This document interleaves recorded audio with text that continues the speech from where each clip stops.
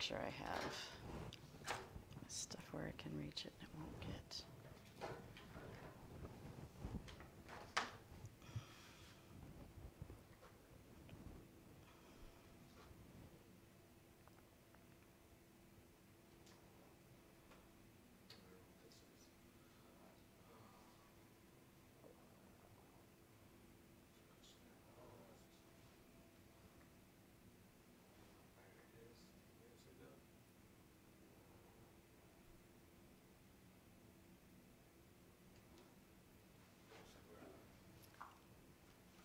So just tell me when to go. Okay. Good morning. My name's Beth. I'm the nurse at Southern Hills Hospital who teaches the joint replacement class. I'm also a nurse on the unit, and I'm a charge nurse. So you may or may not see me doing different jobs at Southern Hills Hospital when you come in for your surgery. We have this class to help reduce anxiety, help reduce your risk for blood clots, help reduce your risk for falls, and help reduce your risk for infection. We try and keep our information channels running smoothly back and forth between patient and caregivers, and we try and make it easier for patients and families to ask questions. You have a lot of people taking care of you at Southern Hills Hospital. You have doctors, you have nurses, you also have physical therapists, lab technicians, respiratory technicians, CNAs or certified nurses assistants. You have a surgical team that takes care of you. We are color-coded at Southern Hills Hospital. The nurses wear this color blue. It's kind of a royal blue. The CNAs or patient care technicians wear a dark teal color. The surgical staff all wears dark blue. So you can't tell a doctor or a nurse or a technician from each other based on the color of their uniform. They have to wear a badge. Everybody wears a badge. It says on our badge what our job is. If they don't have a badge when they come into your room to take care of you, send them out. Everybody needs to be identified as an employee of Southern Hills Hospital or contracted with Southern Hills Hospital. Things that you need to discuss with your surgeon before you have surgery are the risks and benefits. The risks and benefits we talk about here are pain control, things that can happen like nausea and vomiting. We also try and help you reduce your risk for blood clots, for falls, and reduce your risk for infection. Those are things we talk about in the class. If you have any questions while we're talking, feel free to chime in on a keyboard, and I'll try and answer your questions. When you come into the hospital for your pre-admit process, pre-admit is starting today with you watching a video, getting some education. Pre-admit is the administration part. That's where they need your information, your insurance information, your ID. So when you come in, you can come in up to 3 days before you have your surgery. They need a photo ID, your insurance card, and a form of copayment if you have it. That's between your insurance company, you, and the hospital. I have nothing to do with that. You want to make sure any labs, EKGs, or x-rays that are ordered by your surgeon are done. If you don't have them done when you come in to do your surgery, you could be delayed with your surgical start. You can also register online at southernhillshospital.com, and it will bring up your information. It's basic information, your name, address, and insurance information. A couple days before surgery, you get a call from a nurse. They will tell you information that you need to know about your surgery, the time you're going to come in, medications that you're taking, and they'll quiz you a little bit about information concerning your medication. If you do come in 3 days before surgery, you can get a bottle of medicated body wash, and I'll talk about that medicated body wash in a minute. The nurses are going to ask you about your medications. The doctors are going to ask you about your medications. We do that because we need to know that we have the exact medications in the exact times. There's multiple medications that are in our computer system, and we want to make sure we're choosing the right one for your particular need. We also need to know about over-the-counter items you're taking, any herbal remedies, vitamins, minerals, homeopathic remedies. They can interact with anesthesia, pain medicine, and your clotting mechanism. So we need to know what they are so we can make sure that we either continue them or not continue them in the proper time frame. 3 days before you have your surgery, or 3 bathings before you have your surgery, you're going to shower with an antibacterial body wash. If you get the one from the hospital, that's enough for 2 washings, so you need to get another one. You can use a bar soap or you can use a liquid soap, anything that says antibacterial on it. So if your surgery is on Tuesday and you decide to take a shower Tuesday morning, you're going to use the hospital-provided antibacterial soap, then Monday and Sunday. That way you have as much bacteria removed from your body as possible. We have bacteria on our bodies at all time, and we cannot remove 100% of it. We try and reduce the bacterial load by doing the body wash 3 days before. Pay special attention to the surgical site. If it's your shoulder, wash it really well. Don't use a loofah sponge or a scrub brush that puts tiny micro tears in your skin, and that's a spot for bacteria to get in. We want your skin to be intact as possible. Wash your hair really well. Don't use the antibacterial body wash on your hair. You'll come in with a big fuzzy head because it will dry your hair out. You won't be able to get into the shower for about 2 days, so make sure your hair is nice and clean and remove any dark fingernail polish. We can have a light color, but we use a machine called the pulse oximeter, and that measures the oxygen in your blood. Dark fingernail polish sometimes interrupts that. The evening before surgery, you're going to stop eating and drinking at midnight. That means no smoking, no gum, no mint, no nothing, no ice chips. You can brush your teeth, rinse and spit, and that's it. We don't want anything in your stomach to cause problems during surgery. Things you want to bring with you to the hospital: clothes that are easy to get on and off. You are going to get some fancy socks. They're yellow socks. They indicate that you're a fall risk, and they have grippers on them. We ask that you wear these when you're out of bed, especially because they help reduce your risk for falls. We also will give you an armband, and we will put a triangle on your door that indicates you're a fall risk. It helps the staff know to keep an extra eye out to make sure that you stay safe. You don't need to bring any canes or walkers with you. The day you're discharged, we may ask that you bring a walker that you have at home to make sure it's fitted and it's the proper kind for you. Bring hearing aids, glasses, and dentures with you. You need to be able to see, hear, and talk while you're in the hospital. Right before surgery, they take all of those items and they put them in containers, and they either hand them off to a loved one or they put them in a bag on your chart. You do not need to bring any medications with you to the hospital. We have everything you need. If there is a specific medication, we'll let your loved ones know which one we need you to bring into the hospital so we can make sure you have all your medicines. Make sure, again, that you have a detailed list of your medications, what time you take them, the dosages of them. That way we can continue your program, your medical program that you use at home. Any herbal medications and vitamins you need to know as well. The herbal medications, something like St. John's wort is something that a lot of people use for depression and mood elevation. It works really well for those things, but it also interacts with anesthesia. So that's why your doctors need to know all of those medicines.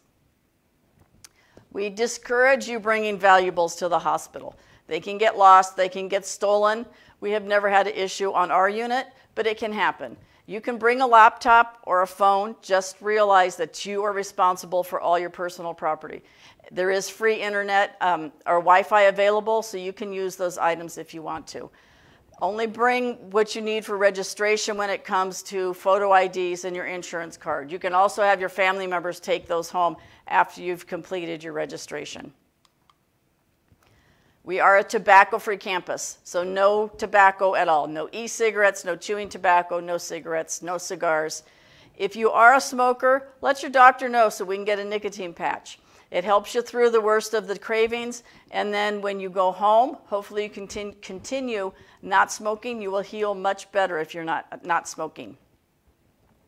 The morning of surgery, you need to arrive at your assigned time. The doctors do surgeries back to back, and there's multiple doctors. So if one person is behind, it makes the whole day go further and further behind.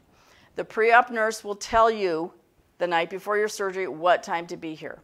You're going to park in the parking lot and usually walk across. You can also drop a patient off in this circular area, and they can go in and start the registration process. Transporter can go and park and then meet up with the patient later.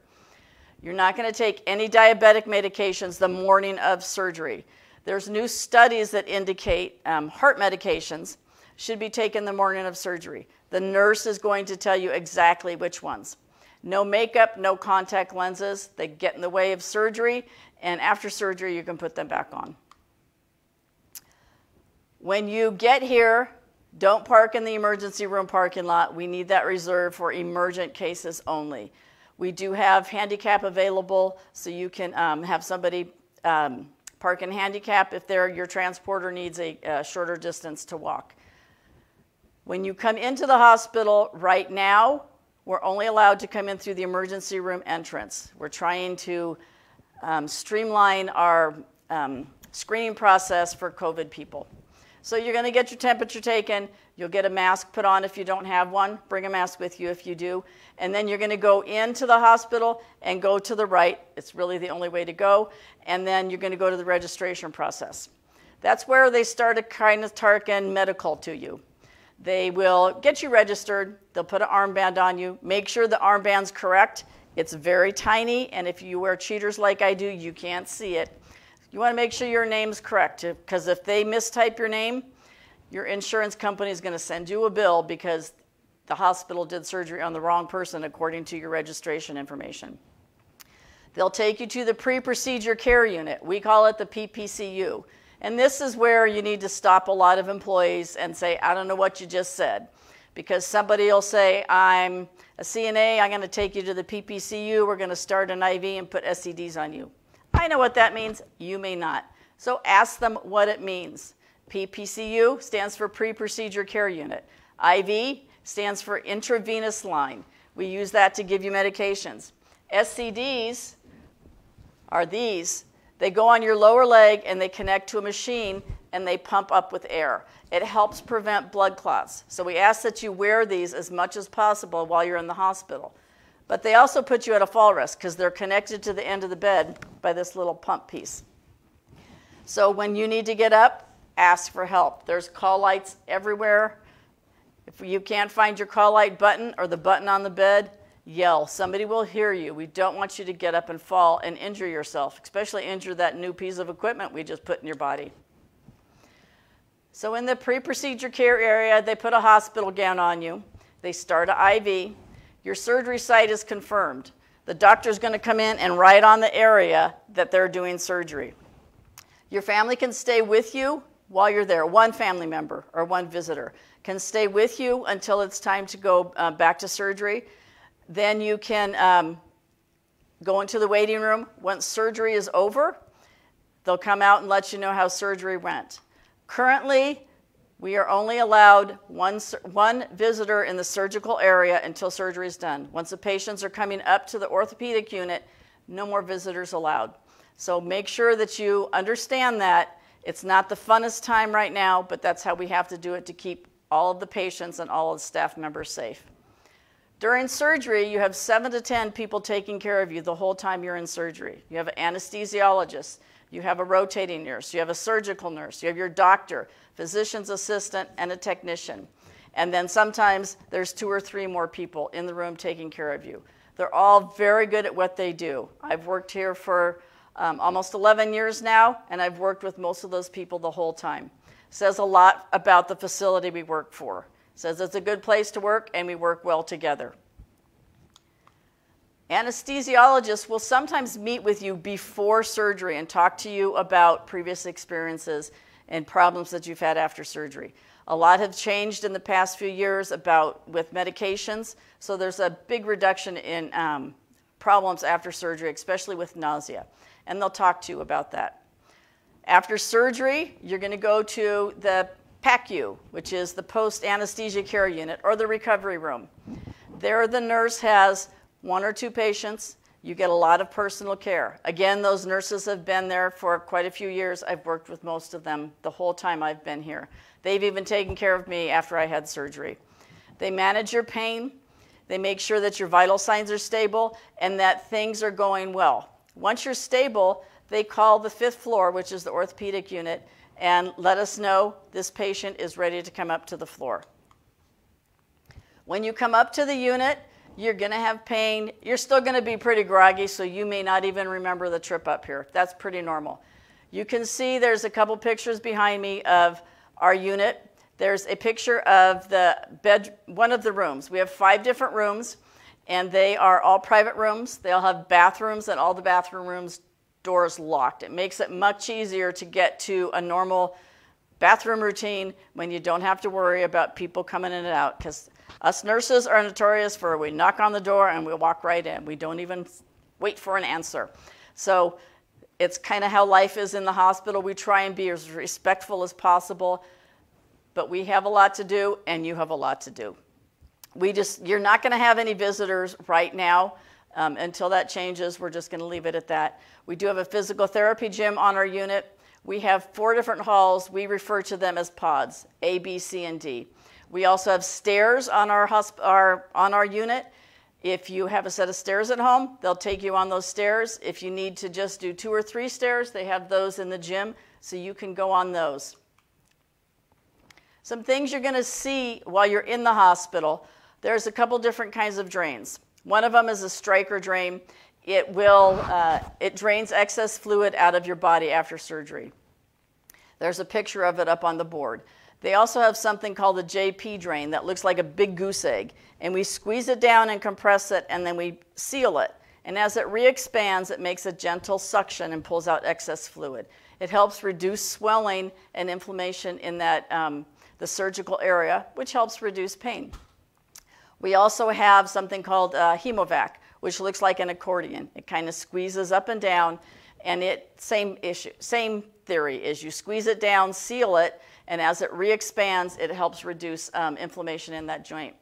We also have something called SCDs, which I already showed you a picture of. That's what this is right here. This helps reduce blood clots. It squeezes your legs and helps keep the blood moving. If you're having a knee replacement, we're going to use this one. This is a foot pump, and it looks like a little sock, and it helps squeeze your leg. The SCDs, the longer ones, these ones, come too close to the incision on your knee for us to use, and we do not use the thigh SCDs on our facility. We also use something called TED hose. They're white, stretchy stockings that help reduce blood clots by keeping the veins compressed. They have an opening on the toe so you can wiggle. Make sure you do not try and get up and walk with these. They're very slippery. You want to wear your yellow socks that we're giving you. These also have a tendency to roll up. So if they do roll, pull them up. Keep them smooth. When they roll, they make a rubber band effect, and that cuts off the blood supply and reduces their effectiveness. We also use chemicals. Most of the time it's aspirin, Xarelto. We use Lovenox, and sometimes we use Coumadin or heparin. It depends on your body, your history, and what surgery you had. The doctor will decide what they're going to use for you. While you're in the hospital, you're going to have your orthopedic surgeon, and you're also going to have a hospitalist who's going to take care of your medical needs while you're in the hospital. Getting up and moving also reduces your risk for blood clots. Blood clots form because you're sitting and the blood kind of pools in one spot. Moving your legs helps that blood move up. You can also do foot pumps. It's just as simple as moving your foot up and down. That helps keep the blood moving. Every 10 minutes, do 5 of them on each foot. You're going to help prevent blood clots. So you're going to have pain. You have pain now. We're taking out the bad spot and putting in something new. And then you also have surgical pain. So when you tell us you have pain, we believe you. Be honest with us. Be open. We know it's different for everybody, and we believe you when you say, I'm a 10 out of 10. That's okay. We use a scale from 0 to 10. 10 is the worst pain, 0 is none. It's unrealistic to think that you're going to have absolutely no pain. We try and keep you in what I call, keep you with your circle type, which is right in here, between a 4 and a 6. If you take a pill or get some IV medication, when your pain is at a 6, it goes down to a 4 or below rather quickly. If you wait until your pain is way at the top, Like an 8, it takes even longer for it to get down, and you're uncomfortable. Your blood pressure's up, your heart rate's up, you don't feel good, you don't rest. So don't be afraid to take something. There's a lot of things that we can do to help reduce pain besides giving you medication. We can move you. A lot of times, you're not having extreme pain in your new knee that you just had placed. Your behind hurts because you've been sitting for 8 hours or laying for 8 hours in a rather uncomfortable position in a not so comfortable bed. Our hospital beds are not the most comfortable things in the world. So we can sometimes move you up in bed. We can get you up and get you in a chair because we do get you up the day of surgery. We can put a pillow underneath you. We can also use ice. And ice works really, really good. It has no side effects. It's just cold. It helps reduce inflammation. Reducing the inflammation reduces the pressure, reduces your pain. So we're going to use all of those things to keep you comfortable while you're in the hospital. Another thing you're going to need to use is called an incentive spirometer. It helps reduce pneumonia, which is an infection. You're going to inhale on this piece of equipment 3 times every 10 minutes while you're awake. It's a nice, slow, easy inhale. Hold it for a second and let it out.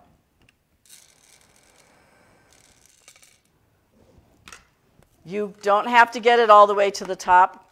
Everybody is different. We want it, it's more method. Slow and easy, hold it, and you'll re-expand your lungs. A lot of times you'll cough after you use it. That's normal. It's just getting the gunk from anesthesia out of your body. We have falls. We don't want people to fall in the hospital. You're at a risk for fall because you're out of your own environment. We're giving you medication that makes you dizzy and change your thought process, and you have a new piece of equipment in your body that you're trying to figure out how to use. Call for help. That's the best way to prevent falls. So we talked a little bit about preventing infections with using the incentive spirometer. That prevents infections in our lung. The best way to prevent infection is washing or sanitizing your hands. In our hospital, up and down the halls, and in every room, there's a sanitizing station. Thank you. They are to help prevent, sorry, I need a drink of water, infections. The way we do it is it takes 30 seconds to wash your hands. It takes 30 seconds to sanitize your hands. When a nurse or a CNA or a doctor or physical therapist is walking in your room and they're rubbing their hands together, they're sanitizing their hands because they've gotten foam. If you don't see them do it, or you have a question about them doing it, ask them. Ask them to go back to the sink and wash their hands. There's nothing wrong with that. You need to speak up for yourself and keep yourself protected. And washing and sanitizing of our hands is the best way to keep you from getting bacteria from us. And you washing and sanitizing your hands is the best way to keep you safe when you're eating, after you use the bathroom, when you brush your teeth, after you've walked in the halls. Anytime you touch something, you need to wash your hands. So things that happen after surgery: nausea and vomiting, constipation, anemia, lightheaded and dizziness, swelling in the affected arm or leg that you had surgery on. We have medications to help with nausea and vomiting. It happens because you have a change in eating habits and because we've given you medications that your body is not used to. Let us know what you need. Some people just need a flat Coke. That's what their mom used to give them, and it works really well. We can give you medication, we can give you a soda cracker, we can give you a popsicle. There's a lot of things we can use. Constipation happens because you're not eating and drinking as you normally do. We're giving you pain medicine that slows your intestines down. You're not moving around, that slows your intestines down. Get back to your normal eating habits as soon as possible. Lots of water. You need to drink 6 to 8 bottles of water a day. We provide you with a jug. And this jug, you should be drinking 2 to 3 of these a day of water. Make sure that you consume the right amount of water. Lots of fruits and vegetables. We also give you medication that helps with constipation. Most of the doctors prescribe it on a routine basis. Anemia happens because of blood loss. Most people do not have an issue. Every once in a while we have to give somebody a blood transfusion, but it does not happen very often. Many of the surgeons start you on an iron supplement after surgery. Just while you're in the hospital, it helps your body rebuild and prevent anemia.